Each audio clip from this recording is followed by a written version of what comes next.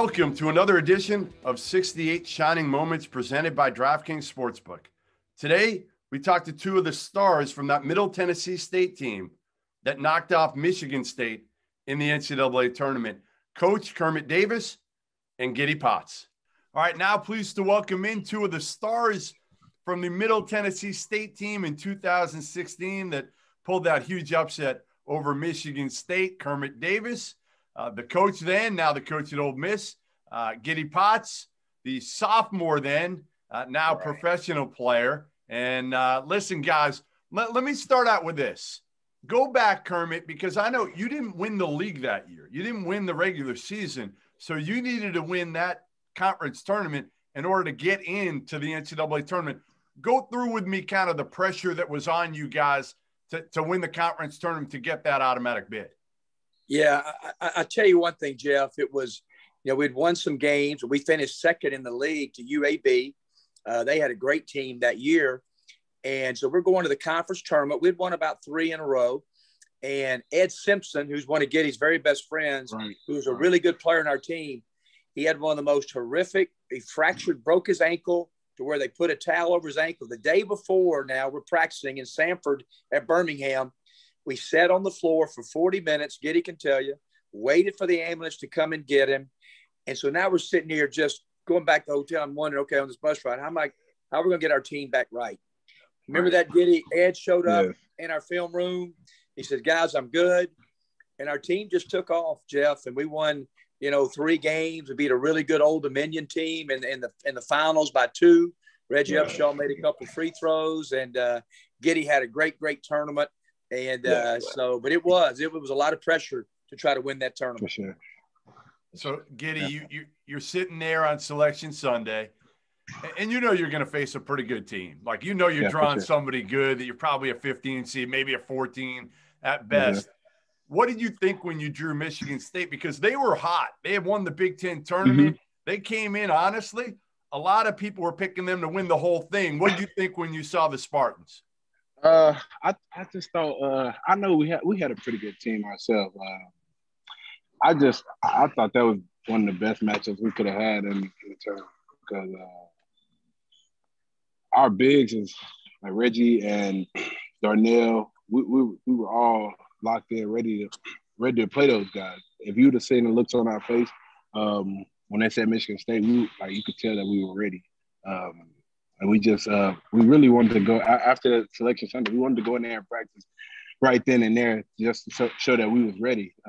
But we had to take that day off. But I'm pretty sure all of our guys was ready, even down to Chase Miller on the bench.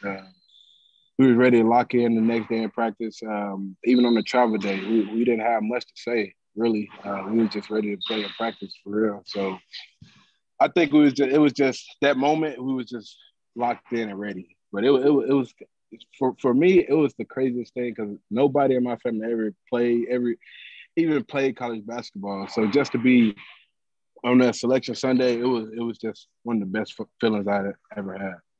Well, you had that as a young sophomore. Kermit knew Tom Izzo's reputation in the NCAA tournament.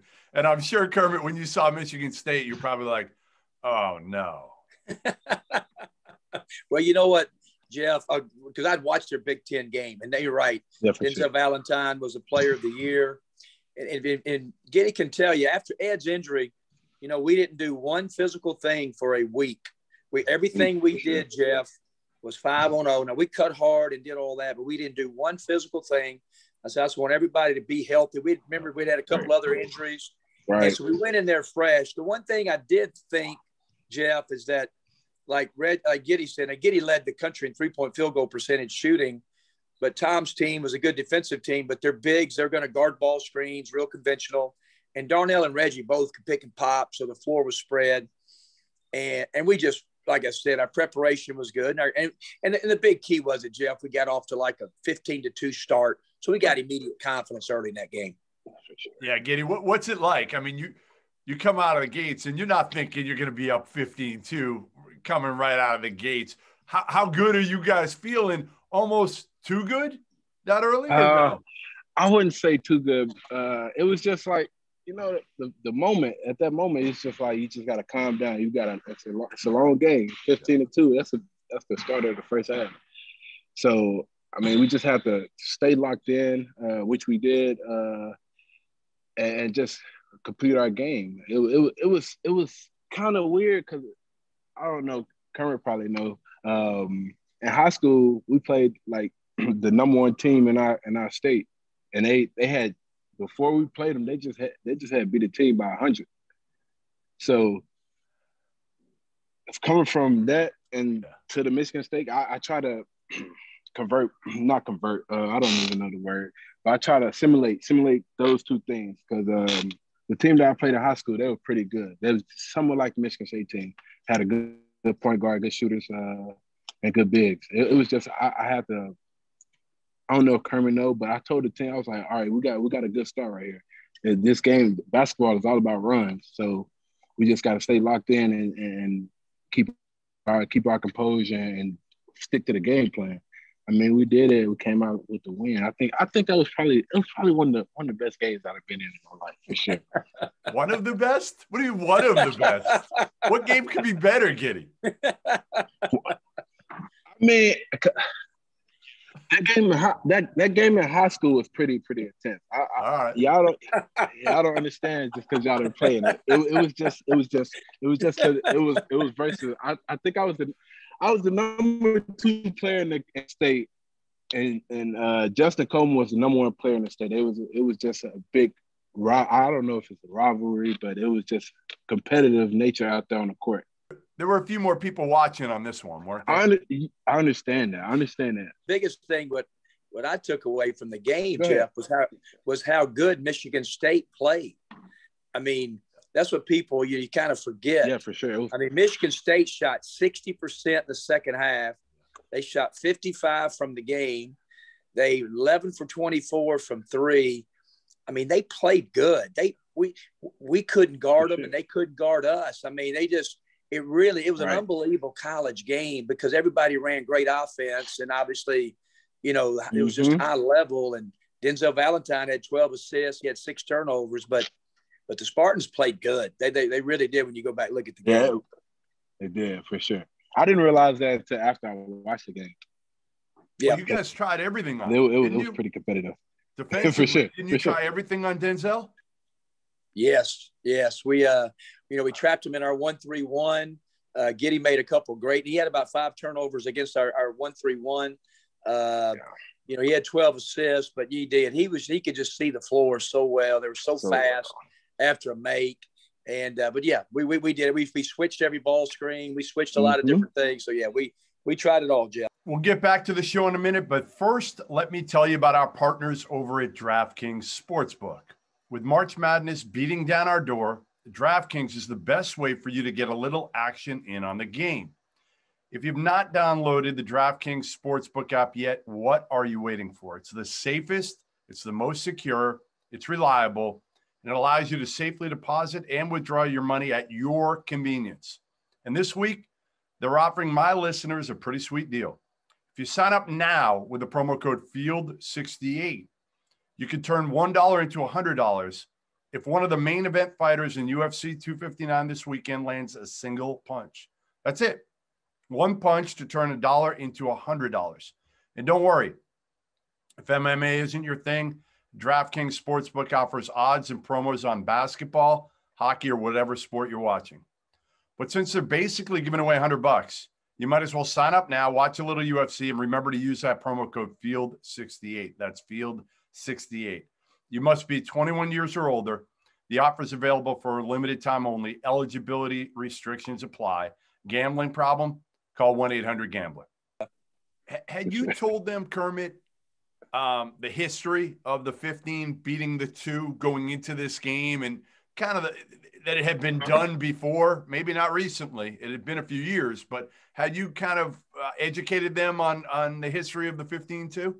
The biggest thing, if Giddy can remember, our mantra was this, guys, this is a shirts and skins game. And if we went to the park in Nashville and you guys just picked them up and you just went shirts and skins, nobody knew who was who, you would think you're going to win the game if you're on the pickup. Sure. Nobody ever thinks you're going to lose a pickup game. And we just kind of hung our hat on that, Jeff. We just really did that. I knew we had competitive guys, and these guys like get it. I knew those guys weren't scared of the moment. Now whether we could actually win it or not, I didn't tell those guys, but like I said, they just never blinked. And the biggest compliments I got as a coach was after the game, our guys didn't celebrate. They felt great, but they kind of shook their hands, walked off the floor. Really? And that was a good feeling. Like they knew they'd beaten a heck of a team, and played really well.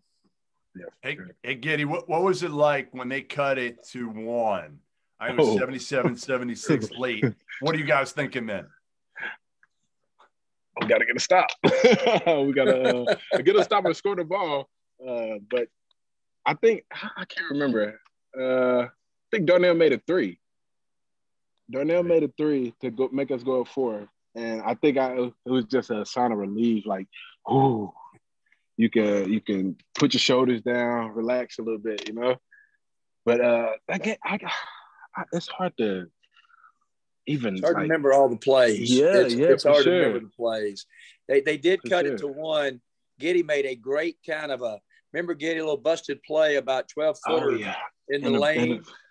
Parent through it for sure. Yeah, and then when we were up, Jeff, the most iconic play in Middle Tennessee history was they had the ball on the side. Tom called timeout, and all 5 of our guys touched the ball. The game was like 5, and Jaquan Raymond stole it, went to Giddy, to Perrin Buford, to Darnell Harris, and then he hit it Reggie Upshaw, and he dunked it and got fouled, and it kind of sealed the game. And it was typical of that team, Jeff, because all 5 guys on our team touched it.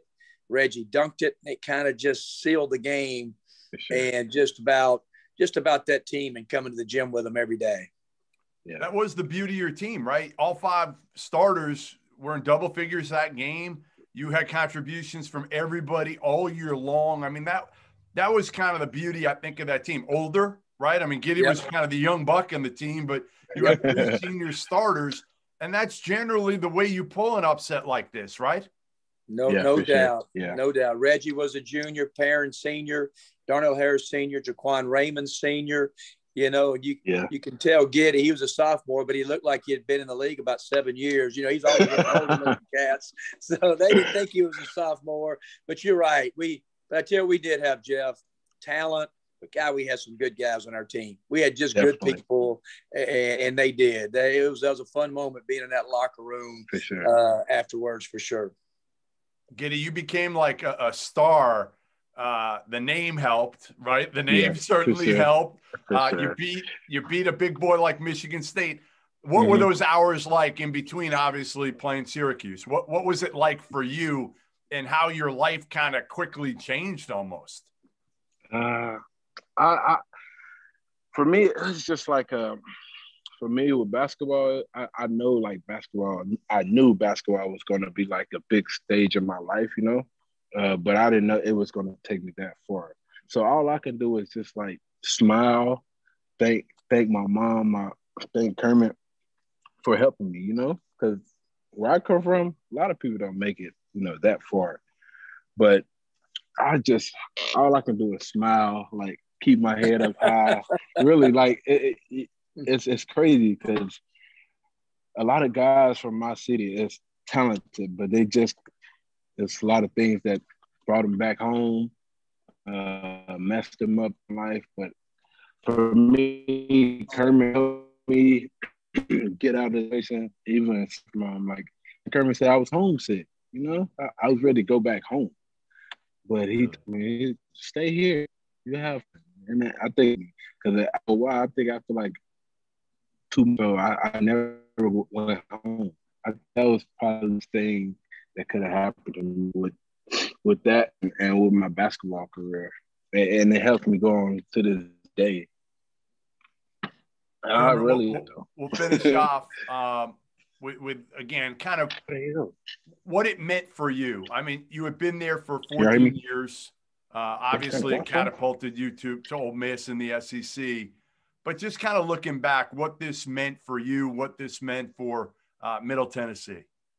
Yeah, Jeff, grew up in a basketball family, and I took a lot of pride and I never thought I was going to leave Middle Tennessee. I'm serious. And I felt so good for our players, but I felt so good for our fans and felt so good for Middle Tennessee that it put us on the national stage, even as an institution, and so that I after the game, talked to our team and I went in the shower, just there, not took a shower, just kind of stood in there for about 3 or 4 minutes by myself and just kind of gathered thoughts and kind of reflected a little bit.